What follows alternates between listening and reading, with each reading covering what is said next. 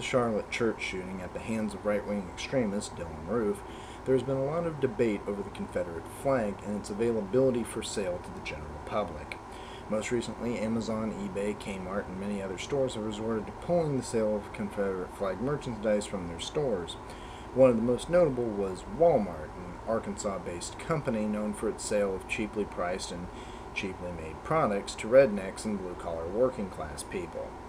At the same time, it is also notable that a group that is pulling merchandise of a symbol of slavery and oppression when they themselves engage in the same activities both domestically and overseas, where they pay third-world sweatshop workers pennies an hour while engaging in slave wage, garnishment, and gender wage inequality in the United States. But all of that aside, the recent opposition to the flag comes after some Republican pundits began calling for the removal of the flag from the South Carolina State House, and some even calling for the alterations of flags containing Confederate symbolism. While some have supported retiring the rebel flag to history, others have remained heatedly in support of it, screaming heritage, pride, and other nonsensical bullets. Some have even gone on the attack, like Brian Fisher, a notable fascist politician, used the opportunity to attack the LGBT plus community by resorting to the Godwin's Law approach, calling for the removal of the gay pride flag, which he called the rainbow flag of the Gay Reich. On his radio program on June 23rd, Fisher called out the gay flag following the anti-rebel flag outcry by stating, "If we're going to remove symbols of oppression from our culture, if we come to the point where we say any flag that represents bigotry, any flag that represents hatred, any flag that represents slavery or repression needs to be removed, then I want to suggest to you that the next flag ought to be the rainbow flag of the Gay Reich. The rainbow flag represents the gay lobby, it represents big gay, it represents what I'm calling for the first time today. I'm introducing the new term, the Gay Reich. They've got a flag just like the Nazis had their flag. That flag is a symbol of slavery and oppression and bigotry and prejudice and bias. So if we're going to go after the symbols of oppression, we ought to make the rainbow flag the next target for removal in our culture." Now this is where I begin to weigh in on this debate myself. First of all, to call out the gay community when they are completely irrelevant to this whole thing is just petty and childish and just plain unwarranted.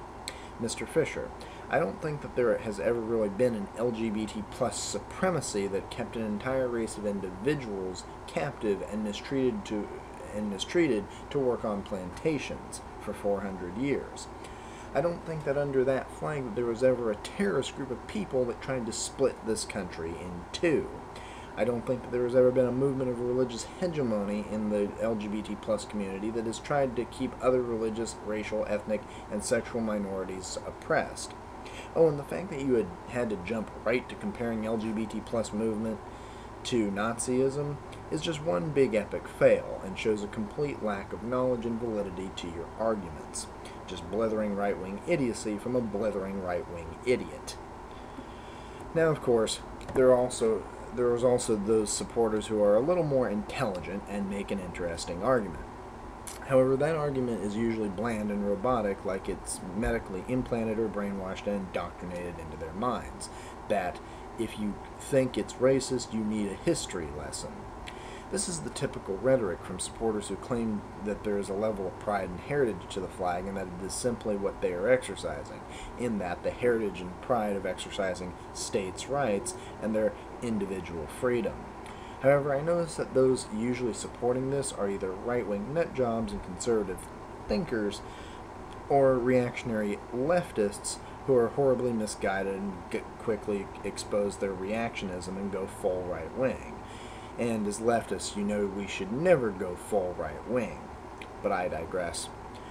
Those that continue to support the flag based on the robotic defense of heritage, pride, and individual freedom and states' rights movement, who scream, "Learn your history," allow me to accept your challenge and play ball by responding to the following statement.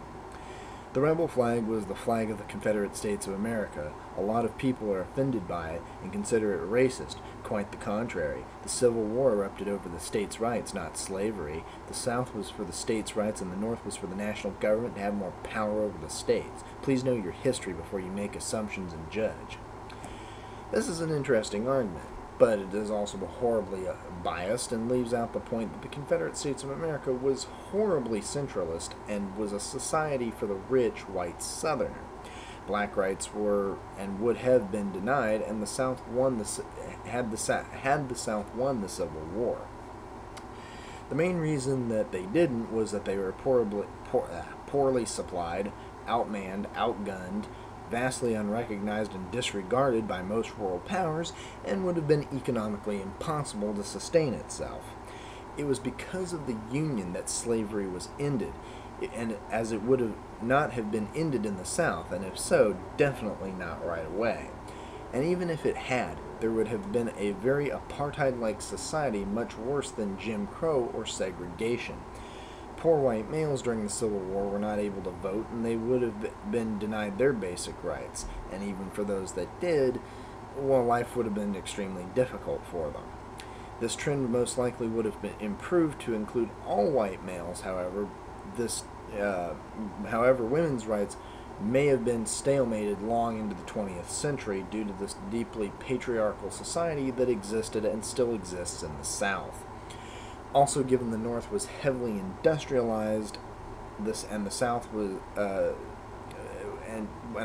mainly rural and agricultural, the North really did help to industrialize the South during the Reconstruction era, as well as helped to solidify the ideals that whites could not deny the suffrage of African Americans and could not deny poor people the right to vote.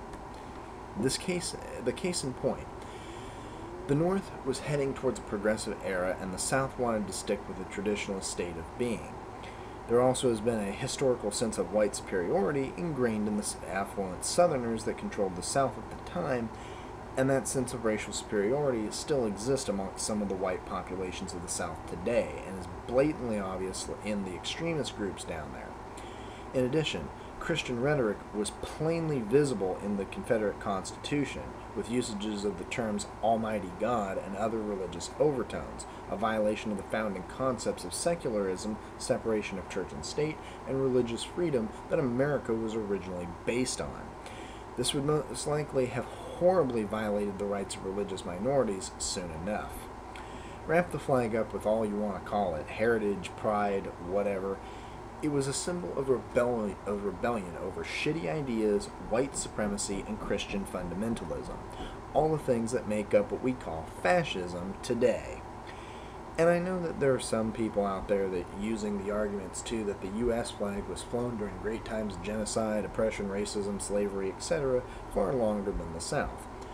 Yes, it did, and there's definitely no denying that. The U.S. flag has flown during some of the most brutal and horrendous acts ever seen in human history.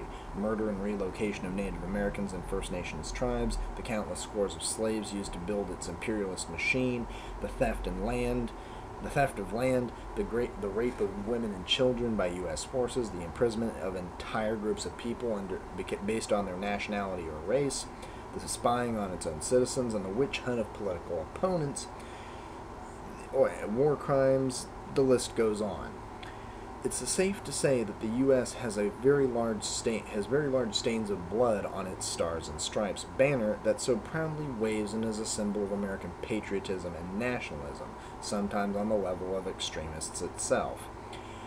And while I myself don't tend to be